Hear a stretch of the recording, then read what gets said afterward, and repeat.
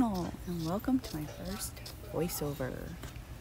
Today I am trying to stack up on my monarch butterflies. I was actually going to stack my butterflies and something else with these squares, but I kept selling the butterflies while I was making these. So after all these squares, I only have 2 butterflies left, but having 2 in stock is better than having none, so I'll take it. This is also my most used linen.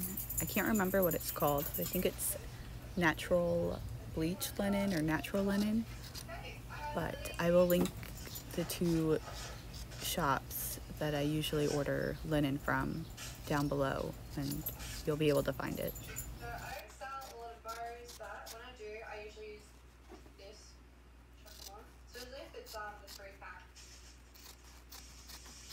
I also forgot to mute the YouTube video that I'm watching, so there's that as well. I'll link her channel below too.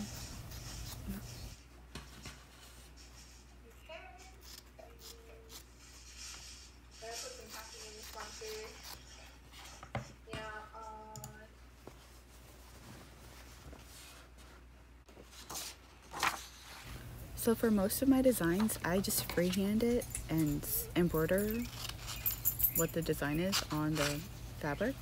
But for the butterflies, I drew a butterfly, but I don't think this is the one that I drew. I think this might just be a stock image.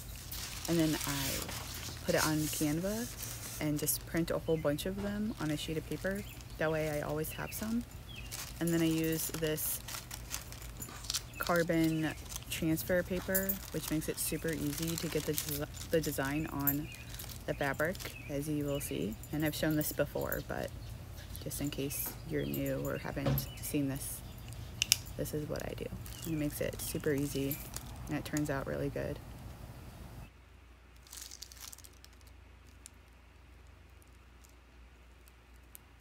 I also don't trace it exactly how it is. I make my own lines in certain spots, if you can tell. Probably not, but and you can do that too. You don't have to, if a design is close to what you're wanting, you can always deviate from the design while you're tracing it or when you're embroidering as well.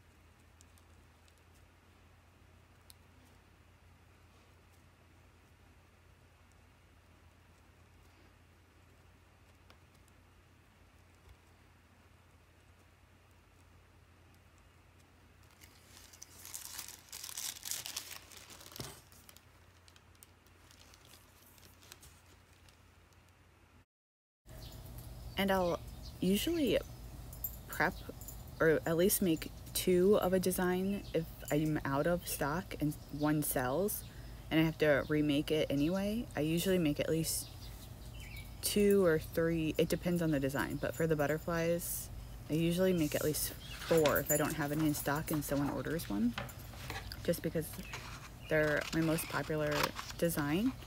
And also these little squares, I can only use them for probably 1 butterfly square for maybe 3 of the to transfer, because this pen first off is super inky, but I just want to make sure the lines are crisp and stuff, so they only last so long.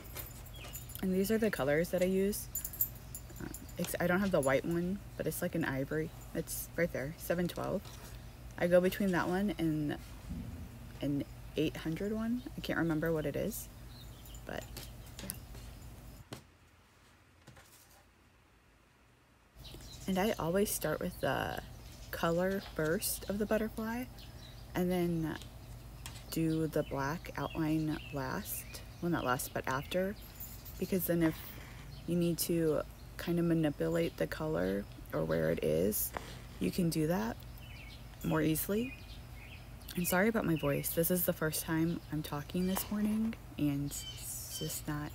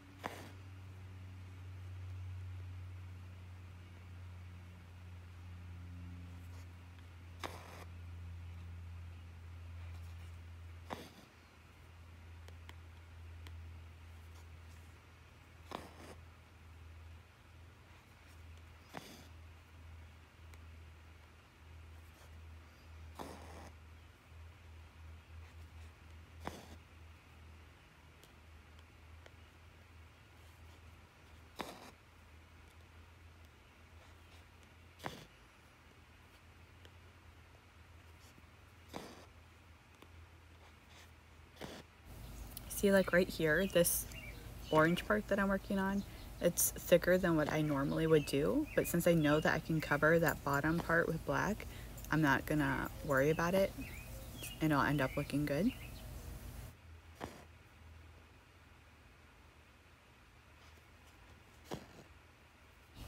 And I start with one color, so this top orange, I'll do that with all of the butterflies, and then I'll go back and do the bottom orange all together, and then the black, and so on.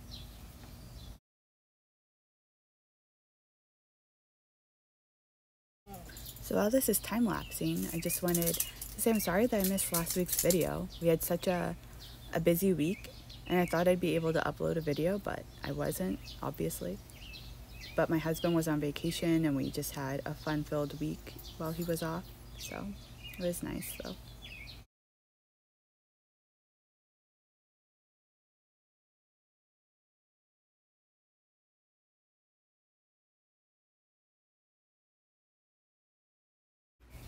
And now I'm gonna start the bottom orange ones, which is a slightly lighter color than the top. And for some reason, the bottom half of the butterfly is always a little bit trickier than the top, at least for me. I'm not sure why, but it is.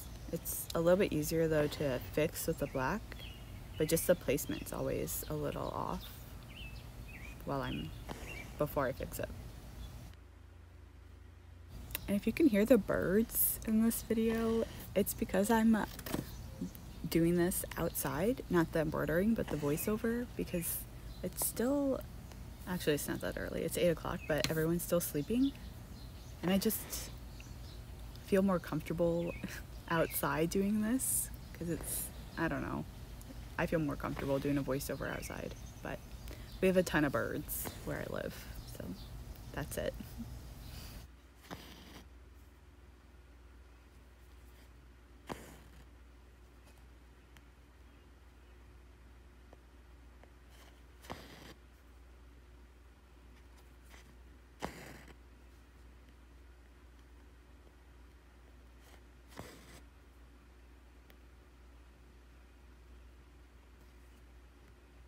Also, you guys should let me know if you like the voiceover better than, because usually I just write little captions on the screen.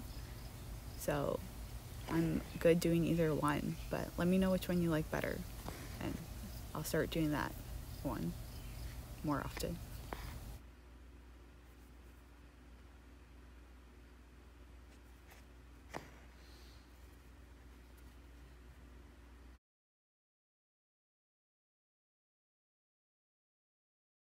So it was around this time when I started to get orders for these butterflies. So you'll start to see my pile just kind of dwindle a little bit. And I've never sold like butterflies or anything like back to back to back to back like that. So it was neat. I'm glad I at least started them though. That bird though, I was re-listening to the voiceover and sorry about that.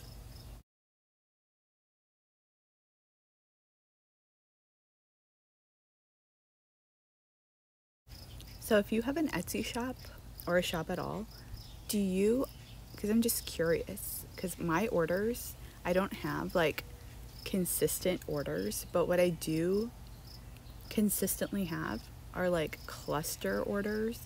So I might go even like a week without any orders, but then like the next day I'll get like 5 or so.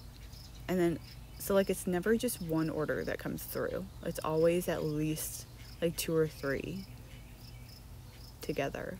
So I'm curious if yours is like that, if you have a shop. Let me know.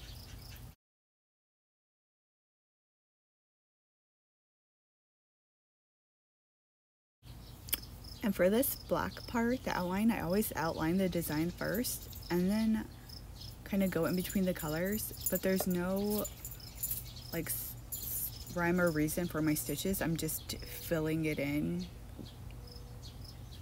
almost haphazardly, but it ends up looking nice. Just so none of the, because if they all go one direction, you can kind of see where your fabric dips. If that makes sense, it might, but it just looks nicer to me when the stitches are going kind of chaotic when you're doing it, but it does end up looking nice. So. And not where your fabric dips, but where your thread, like it'll make like a little hump kind of. If you embroider, you might know what I'm talking about, but I'm not into the look of it, so I just do it this way. And it's easier just to be able to mindlessly kind of fill in the color.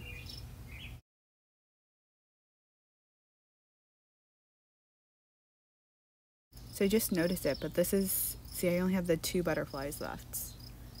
And so at least you don't have to watch through that much repetition anymore. Sorry about that if you're not into it.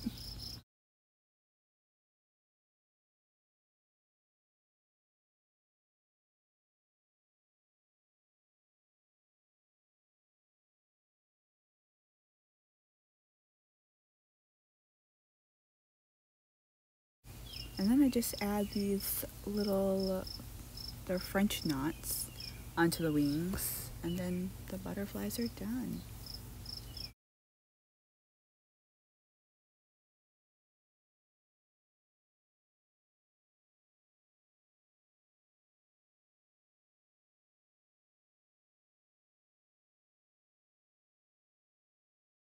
I'll probably shorten this part of the video for this butterfly just because you just saw me make it, and it's pretty much the exact same thing over and over, so.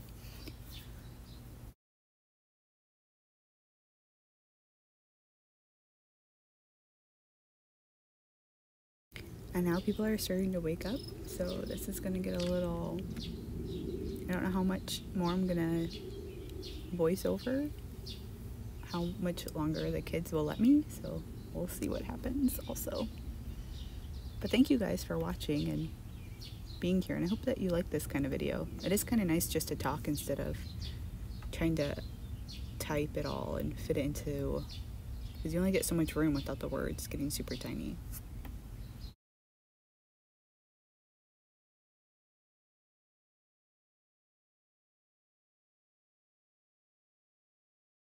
Now you say hi. You say hi? Hi. I've been found.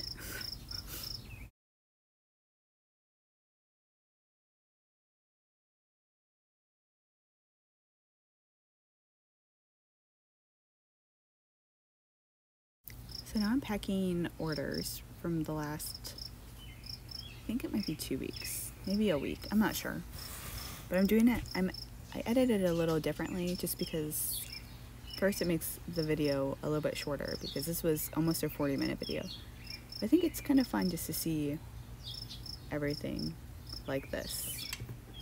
As, I don't know. Let me know what you think.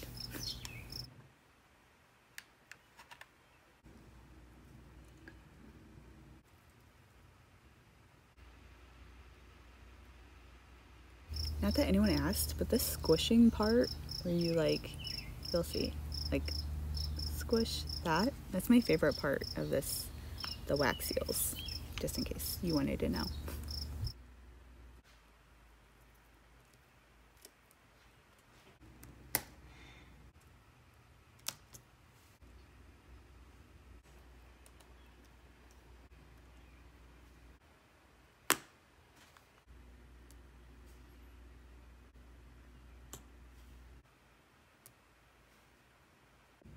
Yep.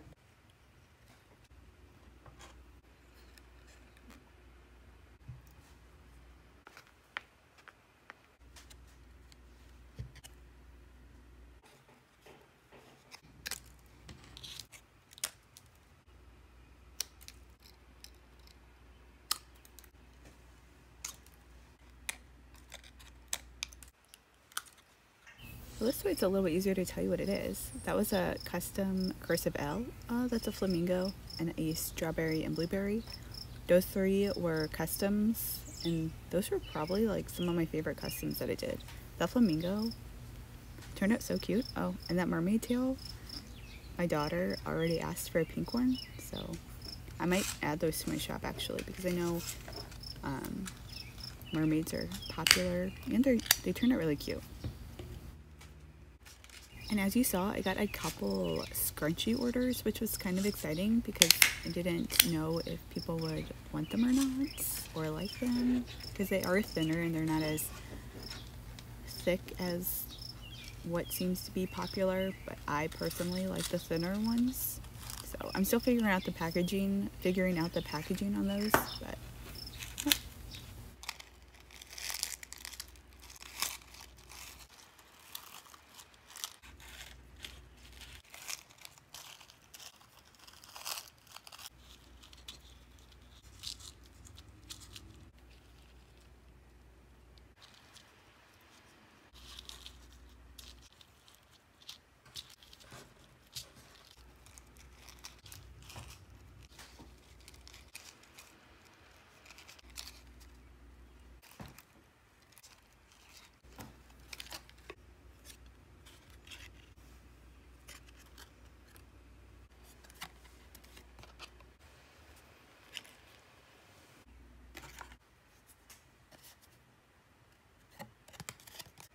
and just in case you haven't seen any of my videos before, I made not that bear sticker, but the rest of these stickers, those ones and all.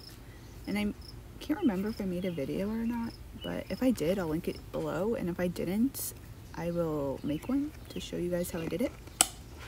They're super easy to make, and they're actually kind of fun. I think they're fun, just you can make anything into a sticker. My kids really like it too, so.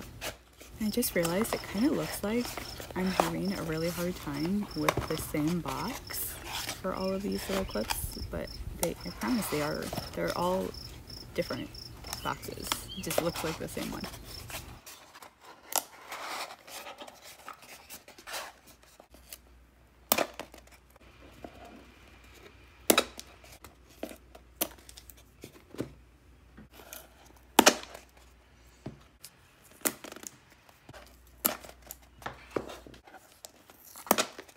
And in one of the clips I showed me squeezing out like with a hot glue gun. It's from Artist Sire. I don't know what it's called, the name of it, but something like that. I'll link their Instagram below, but they have a whole bunch of super cute waxes and seals and all that stuff. I'll link it below. And now for a couple packages, I was so excited to get these. These are they're called like matte, and sorry the clip is upside down. I could have fixed it, but I didn't want to because I already had it into the iMovie, so, but they're matte satin or matte silk fabric, and the camera doesn't do the colors justice. They're super pretty, and I'll make a scrunchie tutorial or something showing them better. And this was my part of the shop trade. I think it was the last video or the video before, I talked about a shop trade that I did and I sent out clips, and I picked these things because one of my best friends is having a baby, and I thought the teethers were so cute, and this waffle gauze blanket, I love it. It's so cute. I'll also have her shop linked below, but that's the end of my video, and thank you guys so much for watching, and I hope that you liked this voiceover video. Let me know what you think below. Have a great day. Bye.